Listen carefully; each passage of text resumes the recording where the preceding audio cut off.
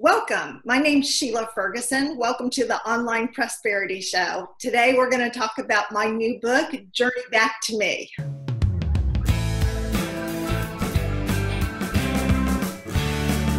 Welcome to yet another exciting episode of the Online Prosperity Show. And today I've brought you the recently self-published Sheila, who's a business performance expert and a high-tech executive. How are you doing, Sheila, my love? I'm doing great. Thank you. To start off with, thank you so much for availing yourself on the show today. And second of all, congratulations on your new book that has just come out. The journey back to me. Now, obviously, you're still buzzing and the whole excitement is still in there. That's the reason why we brought you on the show today, so that you can tell us a little bit and take us on a journey back to yourself there, Sheila. Now, we might want to take you on a journey a little bit back. Tell us a little bit about yourself, Sheila, and what prompted you to start this writing journey and put out the book that you have now termed yourself the adult children's book. All right. Yeah. So a little bit about me is that I've done just about a little bit of everything. I've done. I started off as a business analyst in software. Eventually ran software companies, business analytic companies, digital marketing and advertising companies, manufacturing companies. So I've got a pretty diverse background. I came to Hilton Head Island a couple of years ago, and I didn't know what was next for me. And I went to actually go see Brendan Burchard, his High Performance Academy.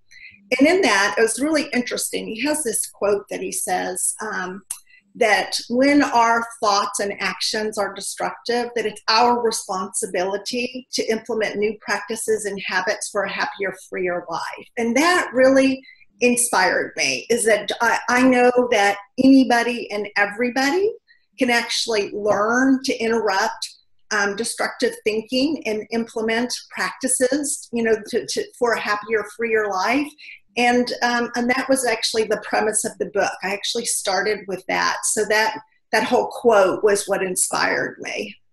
Absolutely. Thank you so much for relaying, that profound journey that you took over there. And I know Brendan Burchard is famously known for, letting know his audience that everybody in this world is here to live, to love, and to matter. And to matter. Love matter. Yeah. Exactly. And also, everybody has a story, and I would suppose your story came out in the form of, the journey back to me. Now, Liza, who happens to be the protagonist of your book, goes through a car accident. All right. That's a devastating point to start off with. What sort of happened maybe in your life that is a metaphor of an accident, or is something like that actually have, occurred in your life that prompted you to establish the book like that? Well, a couple of things. The first one is that the very first chapter where she has the accident really kind of sets it up that she's asleep. She's not awake in her life. She's busy, busy, busy. She reaches for her phone, to answer it, even though that she shouldn't. So it kind of sets up the whole how busy our world is, how asleep we are at the wheel, how irresponsible we are with our actions without thinking, and she actually has a car wreck, which causes her to be unconscious. And then that really sets up the context of the book, because the context of the book is basically it's a tour of the imagination of her mind. And so inside her mind, she gets to learn firsthand how happiness is a function of her thinking. And the whole landscape that she sees in her mind, everything she sees from the mountains to the volcano to the river to everything she sees is actually influenced by fear. And so those become the metaphors for each of the lessons. So just as in life, how your thoughts, you go where your thoughts take you. Your business goes where your thoughts take you. Your relationships go where your thoughts take you. Well, Liza's hijacked by her mind or by her thoughts, and her thoughts take her to mysterious and dangerous places within her mind, and each one of them has a lesson to the extent of how fear influences our thoughts, our beliefs, and ultimately the quality of her life and the depth in our relationships, and what she can do to free herself from the shackles of fear. So that's the that's the essence of the book. So I take her unconscious so she can be in the landscape of her mind. Absolutely. That's usually a very dangerous place to be, because right now I'm just thinking of pizza, beer, and what I'm going to be doing after work. So you do say that in the book, Liza gets to learn firsthand how thinking actually shapes her life. In what way are thoughts and what we think or what we project, related to what happens in our lives? I mean, in essence, it's everything, right? I mean, how our thoughts drive our actions actually yield the results that we have. So it all starts with thought. And the most of us think that we don't have much control over our thoughts. And we actually have a lot of control over the habits of our thoughts, is that we have habits in thinking that we're just not conscious of. And when we're conscious of them, then we can actually implement new ones. But it does require an awareness and a consciousness and an attentiveness to where your mind is and what you're doing with your mind. Absolutely. And as Liza is going along in the book, during her journey back to herself, supposedly, she actually uncovers secrets, to get rid of her fear-based behaviors, that are inconsistent with her true self. Now, how much is fear actually crippling everyday business people or everyday people to, really unleash their true, their true self?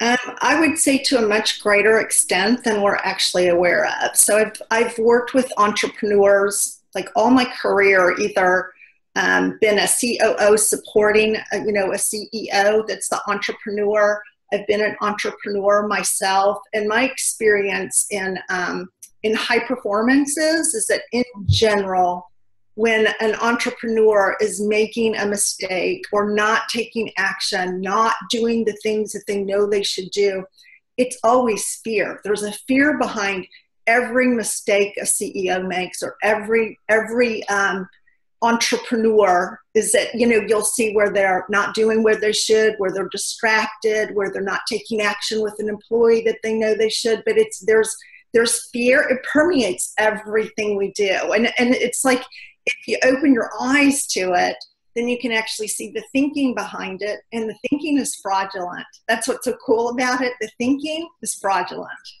Absolutely. I'm already getting lessons from this, even without the book at hand. Now, now, Sheila, obviously in life, there's dialogues that are happening in our mind, which you have corrected us to say that, your thought process affects, your circumstances and everything else. And then fear also inhibits us from, showcasing who our true self is. Has any of that ever popped up in your own life that, you've felt the fear but continue to do it anyway? Yes. Most recent example is the book, right? It's like, I've never written a book. I actually haven't written creatively since I was in high school, which was a long time ago. And when I wrote the first draft, I initially got feedback from a lot of people, and the feedback conflicted, and I didn't know what to do with it, even the feedback, right? So the self-doubt through the whole process, I had to struggle with the self-doubt, and the essence of the book is to actually go inward, listen, follow your heart. And so in writing the book, I've broken just about every rule there is. When I went to go choose an illustrator, I didn't want an experienced illustrator. I wanted an illustrator that had never illustrated a book before and was afraid at the thought of doing it. When I got my editor, I chose an editor that had edited but had never edited fiction, and was a little fearful of being able to do a good job. But that's what I wanted. I wanted the whole book, each aspect of it, to be touched by someone stepping out of their comfort zone to actually help me create the end product. I wanted it to be a result of the overcoming fear to produce something you're proud of. Wow, that's a journey in and of itself. You know, the title of the book is Journey Back to Me. And your book also went through a journey going through people that are going, you know, out of their comfort zone and doing things for the first time. So what was going through your head when you were, you know, choosing all those people? Were you not afraid that they might just mess it up for you since it was going to be the first time for you? Or were you really confident that whatever was going to come out of it, you know, the energy they were going to put into that book was also going to be felt by the end user? You know, I went in and out of self-doubt, in and out of doubt, you know, throughout the whole process. Is that, you know, I'd actually stop myself and go, oh, you know, I know what you're doing. You know, you're afraid. It's like, yeah, because when I first went to go do the editor, I was looking for the best line editor I could find. I was looking at their work, you know, and then all of a sudden I just stopped and said, wait a second, that's not what I want. What I want is someone that hasn't done this type of work before, someone that's out of their comfort zone. That's what I want. Is somebody that has a passion for the material that I'm writing. That was more important to me than the experience. So anyway, that was the criteria. It's not usually the way I operate, but it was, to me, I was putting everything I'd written to the test. So. Absolutely. Your book now has come out to be a masterpiece. Even Christine Spear from the Crowded Book Space has deemed it a page turner that is more of a children's book for adults. Is that?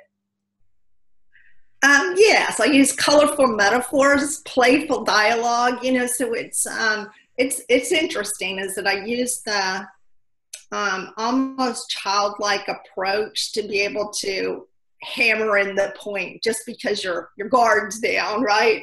Because you're just flowing with the story, the adventure, and then bam, you know, there's the point. Absolutely. So. Absolutely. Well, I can't thank you enough for your time on the show today. Now, how can people get a hold of this copy of the book? It's available on Amazon.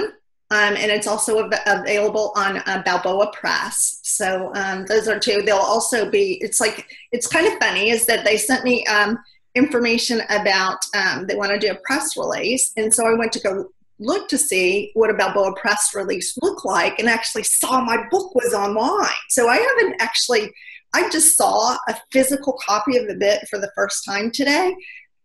At a friend's house that had ordered it on Amazon. So that was my first experience of actually seeing it in print. So it'll be available in ebook. The peek feature, you know, the look inside feature and the description aren't on Amazon yet, but they will be. So we're really early in the process. And my actual copies are on the way in the mail, but people are already ordering the book and reading it. So you can order it on Amazon or Balboa Press.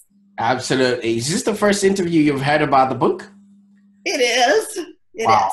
Thank you so much for gracing us with that initiation of a whole charade of media that's going to come in after people have read this book, because it has come with a lot of acclaim to it, you know, the perspective altering introspection that people are going to look at, and it actually challenges readers to think about the way they think. So a lot of people are going to be clamoring on your door asking to interview you so that you can tell them a bit of a story about your journey back to me. Now, obviously, we're getting into a new year there, Sheila, and it's going to be new beginnings and everything else that comes along with it. When the dust settles about the launch of this book, what else can we expect to come, you know, from you there? One of the things that comes with the book is I've got my website. It comes with an online community. And the function there is I really want to get my ear close to the ground to see what people are hungry for next. So I'd like to get on the speaking circuit to see how many lives I can actually influence. And I'd love this to be a parent-child conversation to where we teach our children that the fear that's in our head or the chatter that's in our head, that we can actually overcome that, and actually how to become proficient in organizing and managing our thoughts. So ultimately, that's where I'd like to go. What shape that takes or what form that takes, I'm not sure. So I'll go into listening mode next. Absolutely. Well, thank you so much for your time and your level of expertise on the show today, and actually making this your first interview about, the journey back to me. Thank you, Prosper. And I really want to thank you for what you do for entrepreneurs. Is that I live in the United States. It's midnight here, but I watched one of your videos and saw how enthusiastic you are. And sometimes being an entrepreneur can be a very lonely experience. And it's really great that you're equipping them with the tools that they need to manage their thoughts, get back up into action, dust themselves off if they've had a setback, and just go after it again. So thank you for doing that for them. Absolutely. Well, thank you so much for that. All right. Great stuff.